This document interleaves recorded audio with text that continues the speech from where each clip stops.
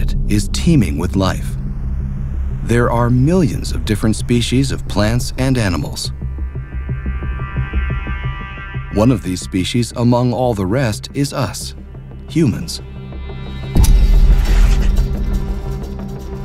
The human body is made up of bones, muscles, blood vessels, various organs, and a relatively large brain. Our species is a relatively new creation, barely 200,000 years old. But we are one link in the chain of life on Earth, and that began a whole 3.8 billion years ago with single-celled life forms in the ocean. One can look at it like a tree, where all the species are formed from the same seed. Here, among other things, we find bacteria and plants.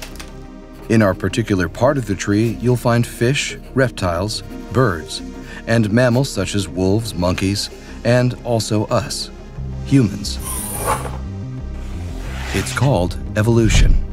This means that all the parts that make up our bodies we've inherited from earlier species.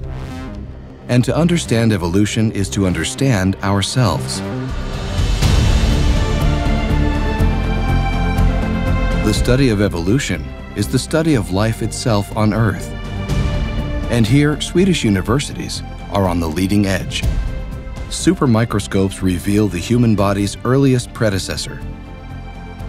DNA sequencing maps out how evolution creates new species of birds and snails. And supercomputers help scientists to understand billions of years of evolution.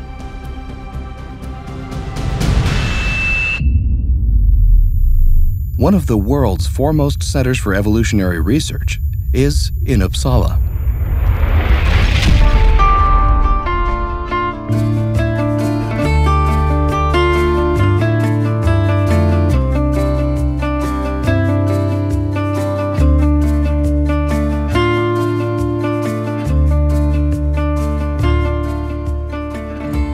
Ahlberg is on the hunt. He's chasing down our specimens. The goal is ambitious, to understand why we humans look like we do. Fundamentally, what I want to understand is how our body plan has been assembled by evolution. If you look at our own human anatomy, if you look yourself in the mirror, you carry the heritage of more than 500 million years of vertebrate evolution, and I want to understand how this has come to be. What were the steps by which our own body plan was assembled? The word evolution was made famous by Charles Darwin in the 1800s. And when one talks about evolutionary research, it is often thought that it looks like this, with fossils and skeletons.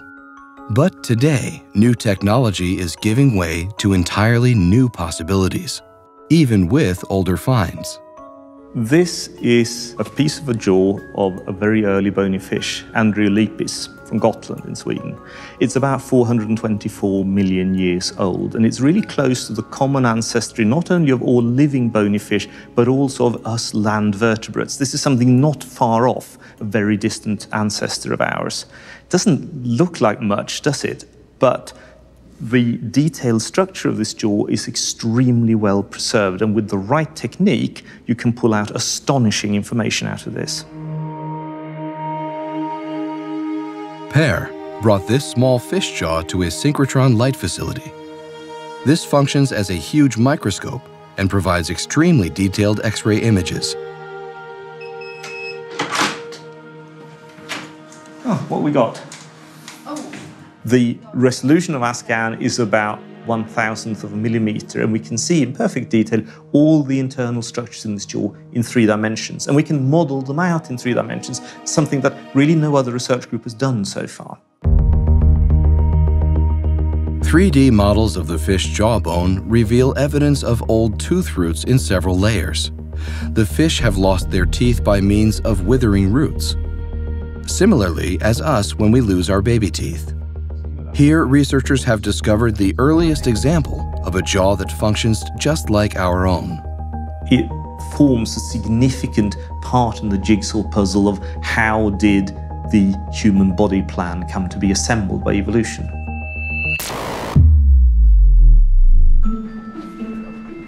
But to understand what is affecting the puzzle, Per's team needs to go further. They now look to our genes. Which genes control how parts of the body develop? And they've gotten help from a common aquarium fish, the zebrafish. Hello, Per. How's it going? Yeah, it's good. All right, what we got? Despite the fact that you're looking at a little stripy fish like this, they are actually anatomically very like human beings. The basic body plan is exactly the same as ours. They actually have fluorescently labeled muscles. Oh, nice, very good. And you can actually see it in the daylight. Oh, they so glow. it's actually Nice. very interesting. They're a really handy model for understanding how the vertebrate body plan has been put together and how it is regulated genetically. Have you got anything under the microscope? Or? Yes, I have some embryos. Okay, there. good. Let's go and have a look. Different age. Yeah. Here, with the help of something called the CRISPR technique, they can turn off genes in DNA to see what effect will result in the body's development. These fish that are naturally transparent are genetically modified so that certain tissues fluoresce under ultraviolet light. Then, under the microscope, they can precisely follow the development of those parts of the body being studied. Per brings this knowledge back to their fossils, all together providing a completely new understanding of our own body's development. One thing that we do in my research group is we try to pull together these different strands of data into a sort of overview of how evolution in backboned animals has worked. Humans are just one of the various species that evolution research is interested in.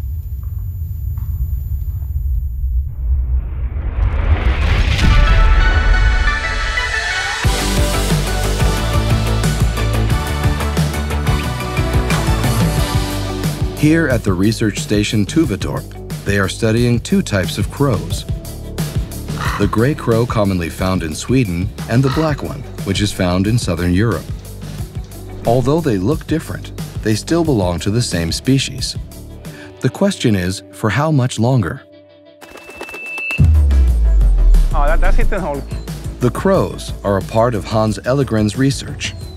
He is seeking the answer to one of evolution's great mysteries: how new species come into being. I'm very interested to try to understand how come it that we see such great biodiversity around us. All the animals and plants and birds and other life forms. How has that diversity evolved? That's something that really is of interest to me. When new species form, there are two forces at work. One is mutation. When sudden changes can occur in the cell's DNA, mutations, during cell division. This happens occasionally, but if the mutated gene is going to be important, it has to provide a benefit. For example, for the animal with the mutation, it may be easier to survive or reproduce. The unfavorable mutations disappear. It's called natural selection.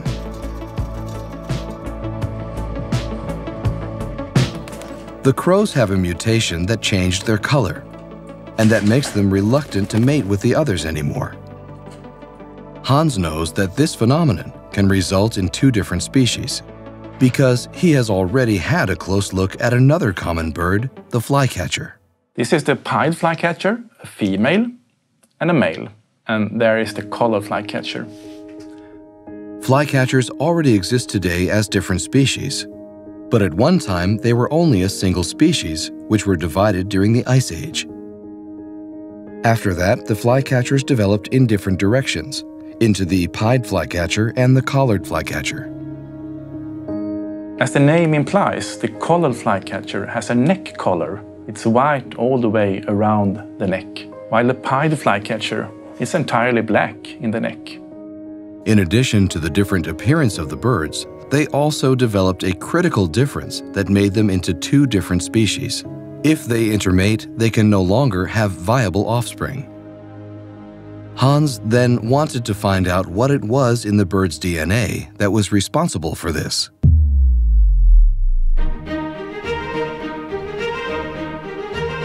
To search for the answer, Hans made use of the technology here at the SciLife laboratory in Uppsala.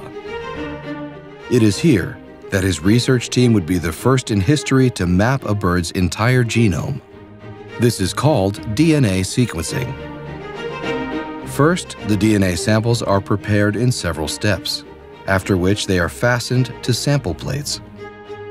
The plates are then put into a machine where the actual sequencing takes place over a period of 3 to 4 days. The result is very small pieces of the DNA code. Hans sees these building blocks as letters, and the flycatcher's entire DNA consists of over 1 billion. When all the building blocks are in the right place, it can reveal how the bird species differ. Here's an example where we have aligned the DNA sequence of several colored flycatchers and several pied flycatchers. At this position, all pied flycatchers have a blue variant, while all colored flycatchers have the green variant. A major aim of our research has been to find those genetic differences that reasonably have to occur between these two close related species. But which gene is the key that turned the flycatcher into different species? When we began this research, we had this idea that we would find a single gene that could explain why they get sterile offspring. To be honest, we have not succeeded with that. And the reason for that appears to be that there is not a single gene that affects this sterility. Rather, the genetic background to sterility is probably very complex. This research on speciation plays an important part in understanding the diversity of life on Earth, where even a small mutation can be important, as with the crow's shift in color. For this can lead to a completely new species. And diversity of species is what makes it possible for life to continue in different types of habitats. Research about evolution is critical for our understanding of biodiversity. We need to understand that to be able to live together with nature and to be able to preserve the diversity.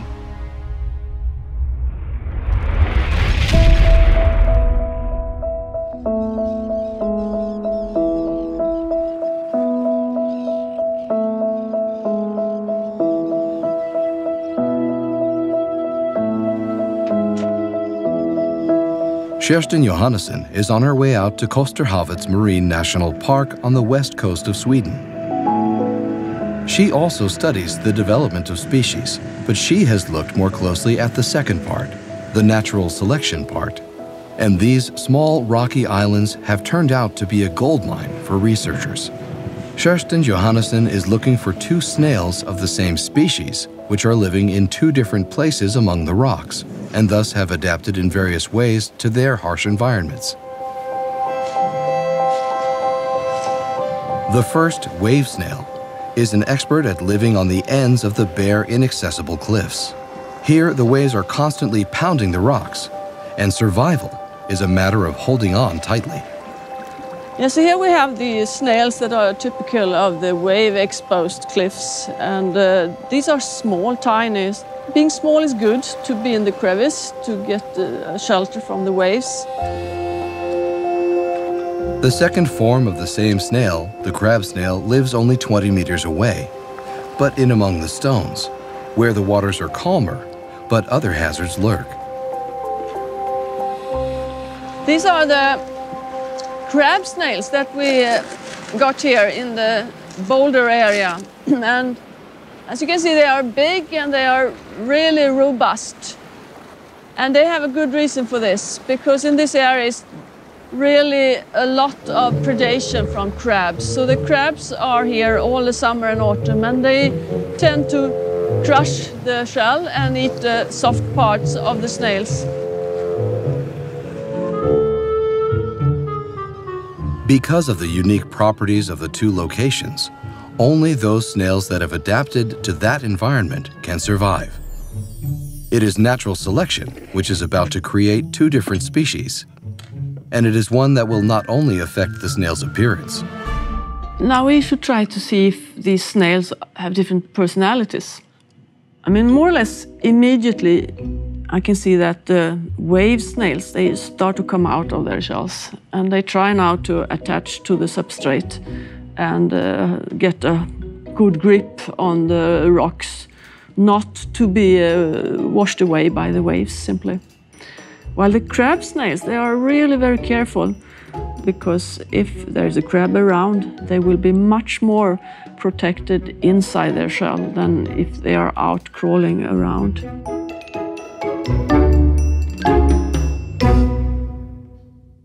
Ja, jag tänkte bara ska höra lite hur det går med de här proverna. The research group has collected snails from many different islands, and the development into wave snails and crab snails has been everywhere. This is natural selection's hard and fast law. It looks as if the snails traveled on the exact same evolutionary journey, which should be reflected in the changes to the genes. But there is something that doesn't add up. And then if we look for the differences in one island, we may see that there are like 80 different genes that are different. And then we go to another island, but they may not be the same actually. So sometimes we only find that they share a handful of genes where they differ, and then the rest of them are unique to the different islands. Despite the fact that the snails have evolved in the same way, they have not, as previously thought, used the same genes. And that, we think, is a sign of that evolution has many potential roads to get to the same final goal.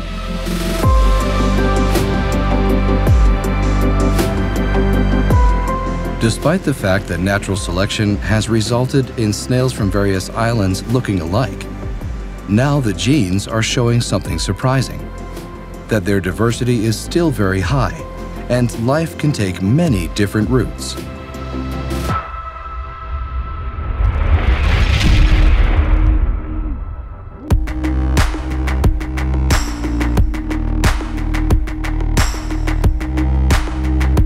Evolution research is not just about studying life history. We can also learn from nature's evolution in order to create new medications and greener industries. This is the goal of Lynn Kamerlin's research. She is looking at a crucial component of all life on Earth: enzymes. My dream is that in the best of worlds, we can use computers to easily design enzymes to do completely new reactions, maybe reactions we've never even seen before in nature. And that to do this is as easy as the click of a mouse. Deep in our cells, chemical reactions constantly take place in which various substances react to one another to form new substances. However, the reactions themselves are altogether too slow. They need to be accelerated, and that's what enzymes do. The enzymes are molecules that embrace substances and can increase the speed of a reaction by several million times. It's called catalysis. And for each reaction in nature, evolution has developed enzymes. Hi guys, how are you? Hello. It's good to see you again. So I hope you're having a good week. Lynn now wants to learn how nature is proceeding with this. But she must first piece together the billion-year-old model from which many newer enzymes have been developed. And through advanced computer simulations, Lynn's team succeeds. So we almost have we have a working model now. Yeah. We just need to test the model. Here one can see the old and new enzymes next to each other. They may look the same, but looks are deceiving. You can see how it moves in different ways, especially in these flexible regions. And this difference, this balance between flexibility and rigidity, this basically determines what an enzyme is able to do.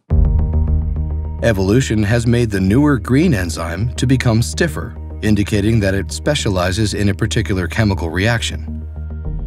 It has taken billions of years, but now researchers can follow the process in a short time with the help of a supercomputer.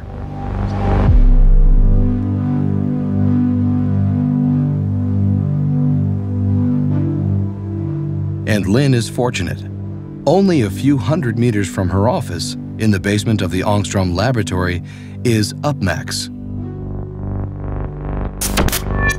UpMax is a supercomputer with the capacity of 10,000 ordinary computers. What took billions of years in nature Now, the supercomputer can calculate out in just a few days. The possibilities here have attracted many promising young researchers. And Lynn's team includes talent from all over the world. And for me, it's really important to bring the world to Uppsala. When you come from different cultures, you have different ways of thinking. You have different ways of solving problems. Lynn's team is now studying an enzyme that has surprised scientists. Okay, so if we look now, this is an enzyme that's capable of breaking down both nerve gases and pesticides. Pesticides are toxic compounds used in agriculture, especially in developing countries, but they are also toxic to humans. It affects several 100,000 people annually and is one of the leading causes of death by poisoning worldwide. So if we can find new treatments to deal with acute pesticide poisoning, we will literally be saving lives.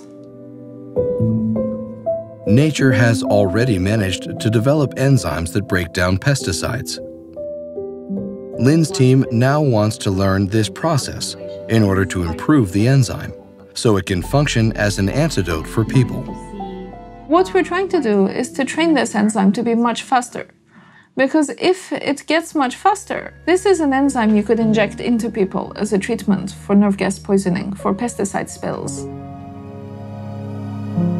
In the future, Lynn believes that we will be able to design several custom enzymes, which, among other things, will replace several hazardous chemicals in industry. Current industrial approaches often use heavily toxic chemicals, expensive chemicals. Enzymes can be used again and again and again. They don't destroy the environment, they're green. They just need to learn how to do the right reactions. And sustainability is crucial if we're going to have a future on this little planet. Evolution is happening all the time, all over our planet.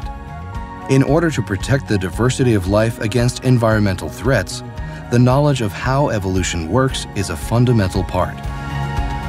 Scientists are learning more and more about how species evolve, why humans look the way we do, and how evolution can help us to develop new medicines and greener industry. It is all about understanding the history of life, and perhaps even more importantly, understanding the future of life.